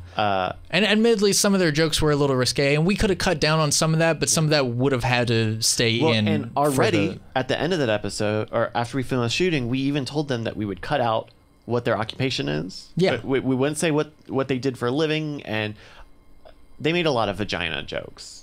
I think vagina and penis jokes, and it's like, you know, I guess when you're a teacher, you have to skirt that line or whatever. But like, I feel like if they just wrote a nice email, like we could have worked with them to reassure them. Or even I would have felt like okay if they just came to us and said, "Hey, sorry guys, like we just don't feel totally comfortable with this episode." Yeah. But like they went to a lawyer. The fact that they took it kind of legal and they took it legal fast just made me feel really uncomfortable. And I got really worried because like I did a very cursory Google of like using inebriation to void contracts, and like you have to be fucked up you got to be really fucked up for that to happen. But I was worried because, like, if that happens, you know, we might not be able to get releases for anybody because that's kind of the whole show. Right, yeah. Give people drinks. And, Sure. it was rough. And I got that email. During a stream, while I was live streaming. And so I was like, I have to deal with this. Yeah. While also trying to be funny, talking about Nintendo or something. Sure. It was just such a weird situation all around, and that's something that usually doesn't happen, and it was kind of strange. Travis says, so the new rule is to try to avoid people that seem a little plastered. I mean, already. Nah. The new rule is to avoid people who care about their image, Yeah, you know, which is not a lot of people. I think with their occupation, that because I had a friend who very similarly asked me to take down content because he was getting into that profession, and was like, can you take it down? And it's a thing where, like, someone's name can be there, someone finds it, someone tweets it, and then it's like, oh, they said penis, oh, and then the students do it, and then it's a thing, and then you know, it especially with schools, it's it can snowball. But Sunbun, I think that's a little too far to say no more humans on Scam School. I don't know. I like the idea. Just a blank picnic table with, like, text. We've talked about an episode that only had Brian in it, which I think is a hilarious idea. Where Brian... Like a POV type thing? Like he's talking to the camera, or just like... Like Brian is sitting at a table and he is performing the trick, and then he teaches the trick, and that's it. Okay. Also, like the idea of him sitting at a table, and then we do like the comp, like split down the middle, so Brian's on the left and on the right. Oh, yeah. So he's teaching himself the trick. Yeah. That'd be funny. We talked about that one night when just like nobody was up for a shoot, and we were like, well, do we shoot anything tonight? Yeah. And I was like, just have Brian do all the work. That's fine. We should look into that. It would be pretty fun. Yeah. It would be a little difficult to coordinate sometimes, but I think it would be good. Man. But yeah, I mean, generally speaking, we actually do avoid people who we feel is going to be problematically drunk.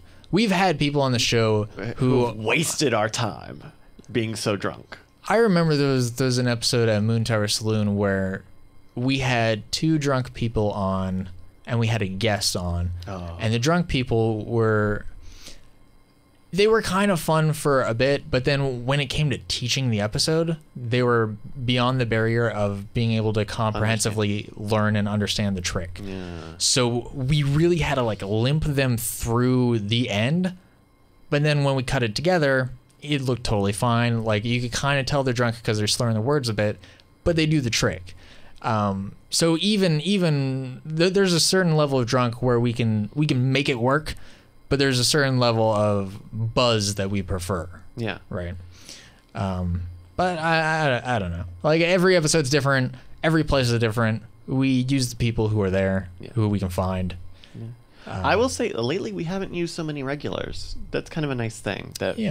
I mean, I love the regulars, but you know, it's nice seeing a lot of new blood. Blood. Yeah. Hopefully we got some ideas for stuff down the line, which hopefully will. I have plenty of problems with the Scam School format and a lot of things that are done with Scam School, and hopefully those will be addressed at some point sooner than ever. Well, and I think there is definitely room for that and more. Before, I think we got time for maybe one or two topics. That last one we'll save for another month. Okay, because that's a big topic. And I think it'd be nice to have John on that. Yeah. So, you know, since we started the show, I've gone from not really touching the podcasts except Cord Killers to having my hands in all of Brian's podcasts. Mm-hmm. Weird Things, Cord Killers, Night Attack Now. And so we have... there's this thing, and I don't know. I want to talk to you. I just want to talk out loud a little bit about it. Okay. Sure. At first, the idea was, on Weird Things, the guys talk about audiobooks a lot. It's very clear that like that is how Brian reads, is that it's through audiobook, and he probably won't read something if it's not on Audible. And so the idea was, what if we got an Audible promo code, right? Because like that seems like a really natural extension of just like we can make a little bit of money. But so before I go, like, what's like your temperature check on that? Like, if there was an Audible sponsorship, kind of thing? For like weird things.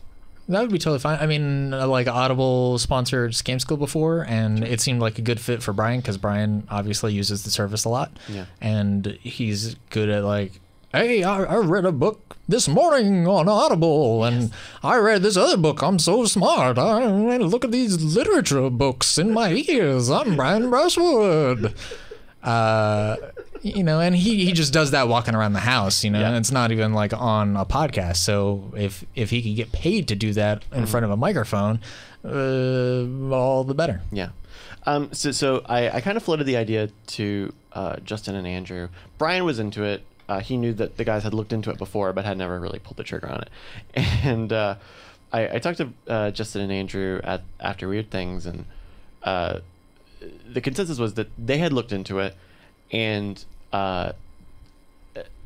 so the way that it works is it's a cost per acquisition advertisement. You know, people use the promo code, and then we get a commission. Okay. Problem is, with Audible, the commission is very small. It's $15 per, I think it's per free trial. So someone puts in their credit card and gets the free book, which is not a lot. And there's no extra commission if they turn into a regular subscriber. There's no commission if they keep up their membership. So it's a very tough sale, because comparing it to the prices that we charge for like Night Attack, that would need, you know, more than 10 people signing up per ad read to even get anywhere close to like what would be our flat rate for Night Attack. And so that kind of just, at some point, you are just giving Audible free ad time, and you won't ever see, because then your audience base gets saturated with it. And so that was that kind of went down the drain. But the other idea, which got a little bit more positive response, was a straight Amazon affiliate account. Okay. So you go through the link, and then when you buy and stuff just on anything Amazon, on Amazon, you get we get a percentage based on what type of items it is. So some things are a little more percentage than the other. I believe Rage Select uses one of those. Yeah. And I think it would be a good fit for Night Attack, because those guys would love to have something. I think they would have a good time with an advertiser who won't check their ad reads. You know, with Squarespace, we had that one hiccup about a month or so this month, where it was last month, where the ad read went up before the episode. Brian tweeted out the ad read, but it was just over the line for Squarespace, where they asked us to cut out the ad on the episode that went out, and give them a new ad the next week.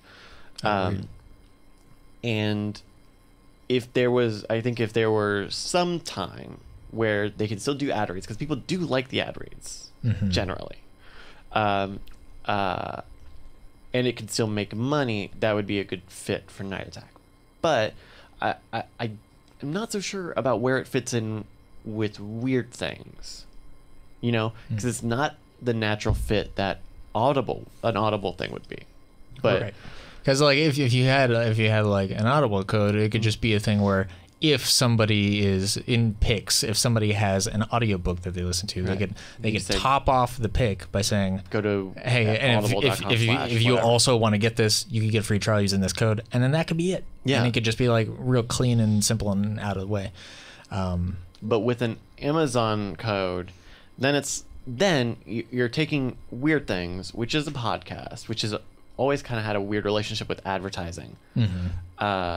A lot of fan advertising and stuff. Yeah, which just wasn't. I think was too much of an administrative time sink for Justin or Andrew to keep up with, you know.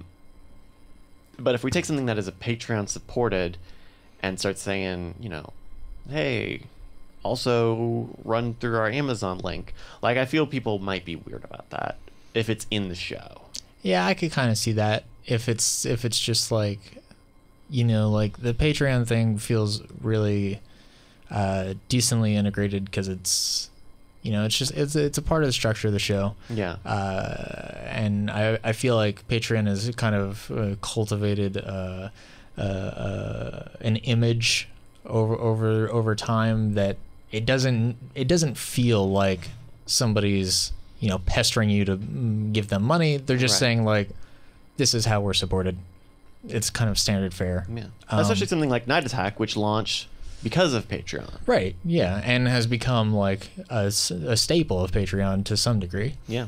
And yeah, like the like the Amazon thing maybe feels a little tacked on, but also it's, I mean, the nice thing about that is the sort of thing where if you can kind of get the word out and let people know that it's there, it's a really nice thing to just have in the background. Yeah. Right. It's something that can be on the website. It's something that can just like exist, and you wouldn't expect it to be your primary source of income, but it's a little Someone extra will tip. think like, oh yeah.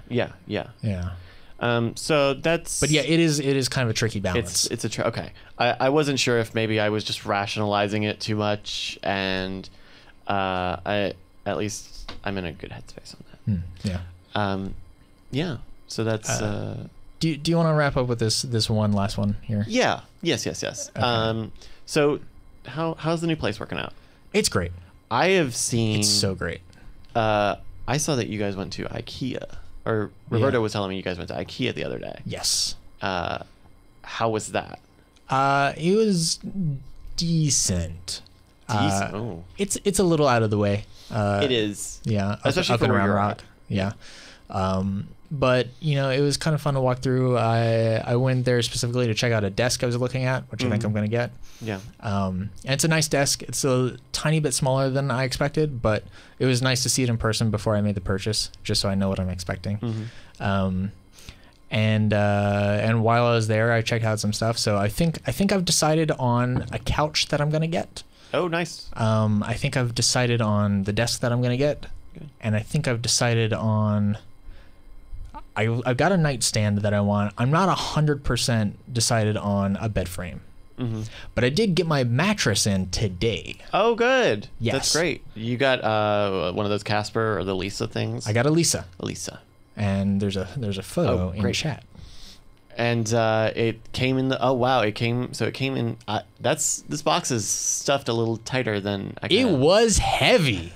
Boy, I tell you what, I'm so glad they didn't leave that at the front office, because I live on the 3rd floor. Oh, man. And I have to imagine that was not fun to get up all of those floors. No, man. It was hard enough to get it in the door, because I was just like, this is like 80, I mean, it's still a mattress. It's like 80 pounds. It's like, this is kind of heavy. 80 pounds? I think it might be 75, but yeah, it's heavy.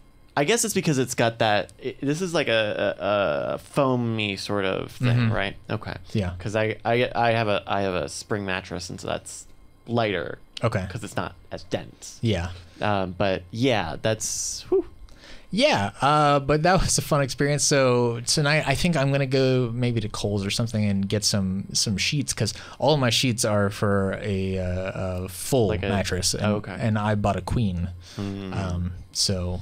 Yeah, Kohl's Target has like t-shirt fabric sheets that you might like. Yeah, I might just kind of limp through with my current sheets and just kind of use them not totally fitted around it, and then go buy sheets in the next day or two once I kind of look around a bit. Okay, yeah. But yeah, those it was weird because my dad was like. My dad's always trying to find like the cheapest solution for me, because he knows, I'm not making $1 billion out here, right. But I'm good at saving up, so I've got a little bit of money to spare from the past few years, and so for my desk he was like, you should just go get this fold out table from Walmart. And I'm like, well, I could do that, and that would be like $20-$30. But then it wouldn't be a very good desk. Once I get a real desk, then I got this table. Like, what am I going to do with that? And so bed, he was like, you could get like an all right bed for way cheaper than Elisa, which is very true. Yeah, you can get probably. But for me, it was just like, I don't even know why nothing else was a viable alternative to me other than Lisa and Casper. Like, I just really like that a company is shipping out mattresses in the mail. I think that's hilarious and awesome. Yeah. And all the reviews I've seen are that they're fantastic mattresses, and they're really fairly cheap for what kind of mattress they are.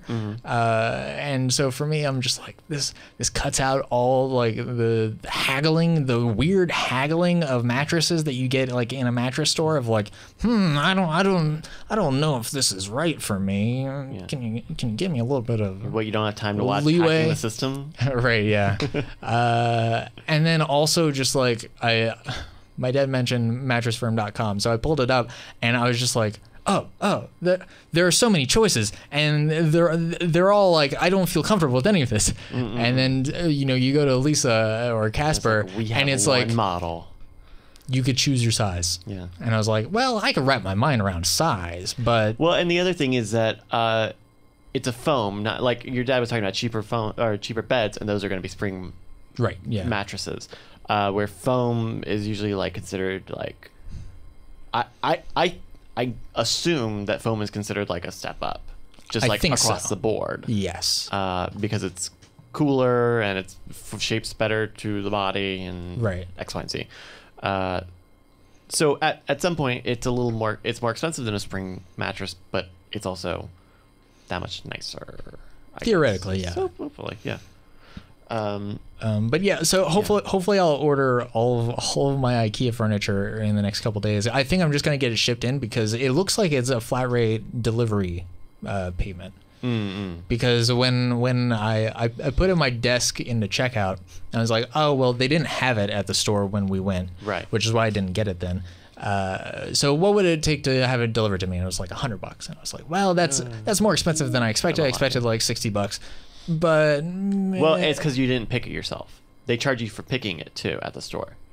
Like if you go to the store and say, I want you to deliver that to my house, it's like $60. What? Yeah. That's insane. What I was telling you. Yeah, it's cheaper. That's insane. When you go online and you say, I want this, deliver this to me. Yeah. It's the same exact process. But yeah. Yes. It just saves me a 30-minute drive. 30 minutes or $40. Yeah. That's insane. Yeah. Anyway, so I thought, okay, $100, that's kind of ridiculous, but let me see what it would be if I just added other stuff in. $100 is if you get multiple things, so that's not so bad. Yeah, so I started adding in like, throw a couch in there, throw a nightstand in there, throw a match, throw whatever in there.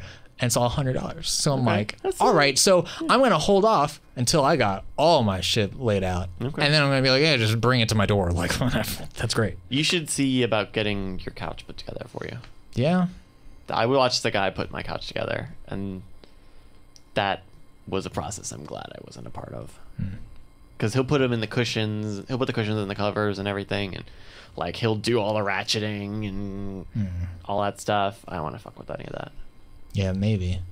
Do you think I'd get a discount if I say, hey, just put all this stuff together? Just like you're already here. Maybe? I don't know. Maybe. Okay. I mean, you could probably talk to the guy, right? Because if that's the case, then maybe I will. Yeah. Just like, hey, you want to build my apartment for me? Desk's probably not so bad to put together, You just gotta like put the legs in, put the top on. Yeah. Something like that. Yeah. I am also I have a apartment update. No, I actually don't. The apartment update is that I need to find a place to live. Right. So you're coming up on the lease soon. Yeah. Less than a month now. But I honestly I don't want to start any of this stuff until Dragon Con is done. Because when I first moved down here, I was with Roberto for 2 weeks. I found a place on Thursday and signed it on Friday. And then I moved in on Monday or something like that. Wow. what's going to take the longest time to do is pack, and I can do that on my own time. But finding a place, I'm not too worried. That was the thing I was most worried about, for sure. Well, I went to an apartment hunter last time, and I don't know if I should go to the same place because they found me the apartment way up north, and they're located up near me. And I don't know if they really deal, because it's like one company owns all these different businesses that are named different things, but they all do the same thing. Right. And I don't know if it would be better to go to somewhere that is down south, which is where I'm looking, instead. So that's the, but I guess by this time next month, I will have to be moved into the new place. I definitely did get a call from the office last week. I was like, hey, we know you signed your intent to not renew your lease. Do you want to keep doing that? Because I think my feeling is that they have a lot of empty rooms. And I told them no, and they were like, well, if you change your mind. why? No, she was like, well, why? Or have you signed a new place yet? And I told her I hadn't, and she asked where I was looking, or asked why I was moving, and I told her it was for work. And she was like, well, where do you work? And I was like, out near fucking Dripping Springs, whatever. And she's like, oh, okay, bye. Yeah, right. Like she did. That was okay, a tree yeah. she didn't want to be parking up. Yeah. But I could tell she was either trying to pitch me on another complex that the company that owns them owned, or to get me to stay on the lease, because the unit I'm in is like, not on paper, it's one of the least attractive models, right? Like, it gets no natural sunlight. It's next to all the AC units. Right. The parking is shitty. It's right next to the stinky dumpster. But that was like everything I needed. I needed a trash can to throw myself into, and I needed no sunlight because I like it dark. And, Yep. you know, Perfect. Oh, perfect. Yeah. But you know, even if I was gonna stay up north, like, they wanted to bring the price way too high. Sunbun mentions, well, now he's buying a Casper. Yeah. Great. I will say, if you go with Elisa, I can give you a referral code. What do you get for the referral code? Do you get like $50 or something? $50. Okay, that's not And bad. they get $75 off, which is the standard discount. Wow, nice. Although I got $90 off. Military discount. Oh, shit, no. Because of all my time in the service. Yes. Thank you for your service. Thank you. Yep. Shit, Veterans man. Day is for me. I don't have my military ID anymore. But it probably expired like 10 years ago. But I definitely had a military ID, and like I could really reap the benefits of that. I guess I sort of did too back when I lived on base, but I just used my dad's. Oh. Because my dad was like, He just kept doing that for 10 minutes. but he did it over text, which was weird. It was like, A Bitmoji. yeah. But Are you hey, in Bitmoji? you make the decision, whatever's best for you. Yeah. No, I never really got into Bitmoji. I know Carboni uses it a lot. Yeah. It's just a little too silly for me. Yeah. It's like, I'm just now coming to terms with Regular emoji. yeah, regular emoji. Really? Yeah. Okay. Like, I didn't use regular emoji until like 6 months ago. And then I was like, okay, this is all right. Like, sunglass face, that's a proper emoji. But, you know, like, there's a lot of emoji I'm still not on board with. Yeah. But it's okay in certain circumstances. Brian has called me 3 times now, so I think it's also like 20-6. So we had to end the bizarre briefing now. Thank you everybody for checking out the show. If you want to subscribe, go to neshcom.com/TBB. You got the RSS links there. Brant's on Twitter at Gatowag, GATOWAG. Yep. I'm at Brycas, BRYCAS. John's at John Tilton, JONTILTON. Still on hiatus. Still on hiatus, but if you've got an issue with the scam stuff thing, scamstuffstore@gmail.com. We'll see you guys next time. Bye bye. Just go ahead and move into Bell Hill Country. Oh God. Fucking no. It's a proper establishment. Diamond Club hopes you have enjoyed this program.